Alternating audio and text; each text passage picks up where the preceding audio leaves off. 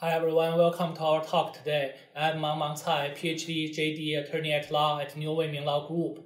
The topic for my talk is H-1B work visa, frequently asked questions, steps, and documents. As you know, we are in the new fiscal year now, and before you realize it, it will be the H-1B application season again, so get prepared sooner than later. In this video, we will introduce more background information about H-1B. This is one of the most important work visas. As you know, there is annual quota for H-1B, which as of now is 85,000. And there are more applicants for this limited number of H-1B opportunity. So there needs to be a lottery, which is usually held in April of each year.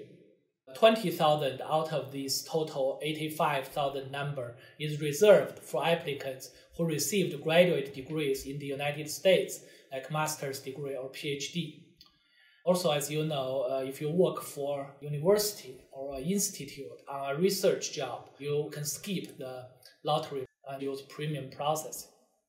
If you already currently will have H-1B, if you are already working for a company and you want to work for a new company, you do not need to go through the lottery process again. However, based on the recent USCIS ruling, you cannot use premium processing for the so-called H-1B transfer. Well, this transfer is just like a new H-1B application. The only difference is you do not need to go through the lottery process, as we just mentioned. And as of now, since you cannot use premium processing, it may take several months before your H-1B filed by the new company is approved. Well, although you can start working for the new company as soon as the application is received by the USCIS. So what are the application steps? As you know, the first step is LCA filed to the US Department of Labor. It may take 1 to 2 weeks for the LCA to get certified.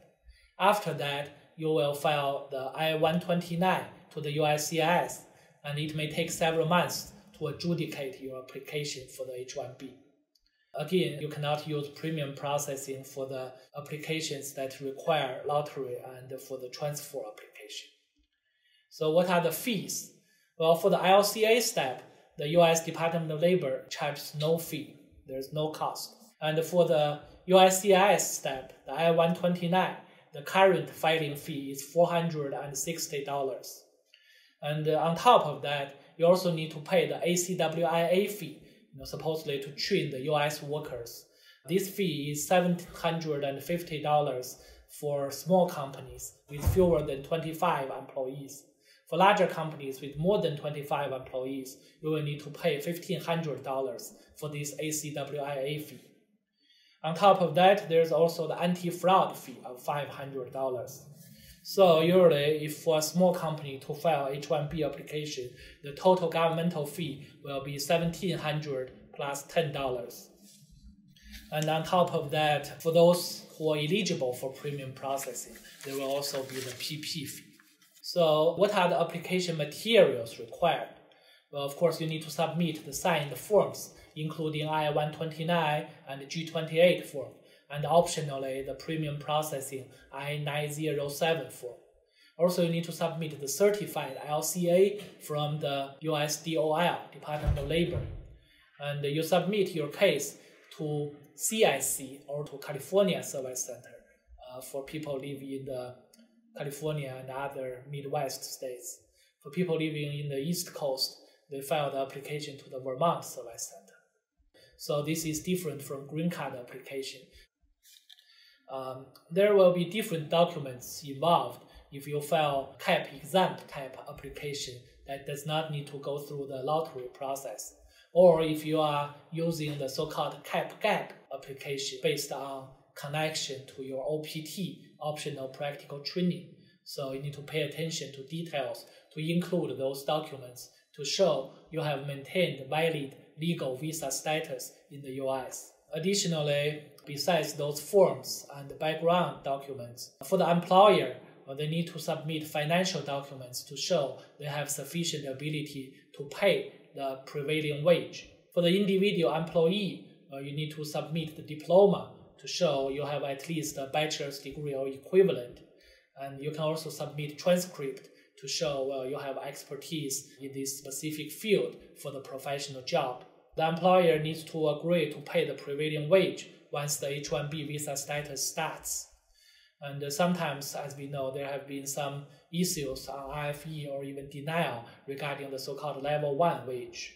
Other than that, sometimes IFEs were issued by the USCIS to request more evidence for a specialty job to show this job is so demanding, it requires a bachelor's degree or higher candidate to complete the job.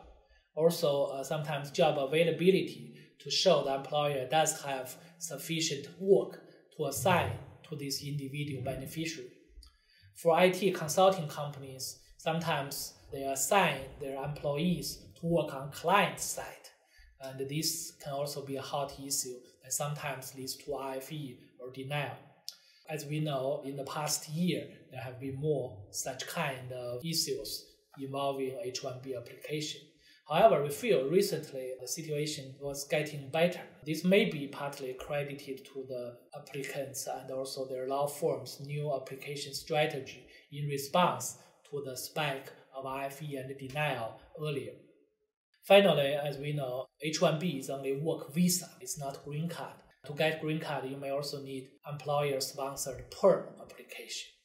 Our experience is, since it's certified and reviewed by the Department of Labor, it's a different government agency, and sometimes actually it is even easier to get perm approved. So this is a brief summary about the H-1B, the process, the steps, frequently asked questions, what kind of materials are needed, the fees, the form, requirements, etc. Please contact us if you have additional questions. Thank you.